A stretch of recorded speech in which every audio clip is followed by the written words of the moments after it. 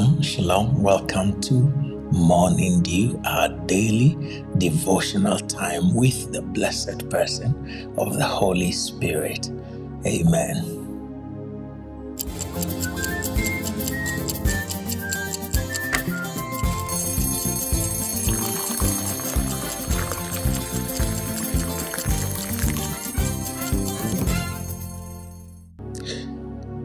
Welcome back to Morning Dew, beloved. We just came through the week of the Passion, not just the week of the Passion, our Passover convention as well. Hopefully, it was a blessing to you. Hopefully, you learned something about Bima. I believe sincerely that the teachings that God has given us is for our benefits. Well, we go back to what we were on before the week of the Passion, and today we're going to look at the tongue's venom and how that the destructive power, or the tongue's destructive power, has a similar effect to that of a poisonous snake. Now, when a snake strikes you, beloved, it poisons your blood. So your entire bloodstream is poisoned. Some types of snake poison, the poison affects the nervous system. Other types affect the cardiovascular system. Now, when the poison hits the nervous system, many of the nerves become paralyzed, and then an individual who is beaten may stop breathing, and then he may die. Now, when the other type of poison hits the cardiovascular system, beloved, what happens is you may begin to bleed internally and externally. Now, whichever types of poison, beloved, it is, it has to be dealt with as fast as possible, or else somebody will be in big trouble. So what it means is that poison kills. I want you to remember that poison kills.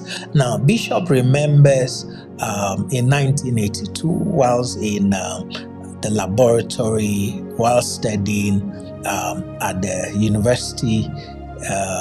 university's zoology department for a lesson on snakes.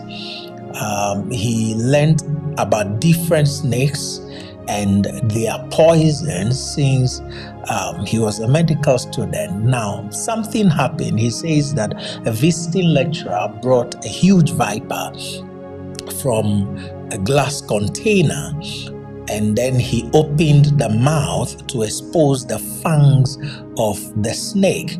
Now, there were these two frightening and deadly fangs within the mouth of the snake. So what the lecturer did was he put his hand inside the mouth near the fangs, and he squeezed some of the poison from the snake. This is something that is done to produce the anti-snake serum that is used to treat snake bites. Now, but then something happened, all right? And something went wrong during this demonstration. And what happens? The viper wriggled and set itself loose. And what it did was it struck the hand of the lecturer. Now, the lecturer had a little cat, and Bishop says everybody was scared. They were so scared because they knew that this man or the lecturer could easily die. Luckily, he was treated and he survived. Now, the question is, why were they so worried? Why were they worried when the viper struck the lecturer? Why were they worried? They were worried because, beloved, they knew that the poison had the power to end the man's life. Let's say a snake poisons someone you love. For instance, your father. A snake poisons your father. Your father is probably the one who pays your school fees, the one who takes care of you, and then a snake poisons him. What is the implication? It means that within the mouth of a poisonous snake is the ability to stop you from going to school, to stop you from being taken care of. Within the mouth, beloved, of the snake is the ability to take away the father of a child or the husband of a wife. So if you know that, then you will understand that if a poisonous snake, for example, bites a pastor, it will take away the shepherd and it will scatter the flock.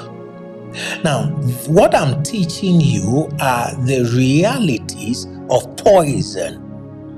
And the reason why the church must constantly guide against poisonous tongues, poisonous snakes in the midst of the brethren, because every time they release their poison, they're taking something away from you, something away from the pastor, something away from the church, something that will benefit you is taken away by poisonous snakes or poisonous tongues. So beloved, just as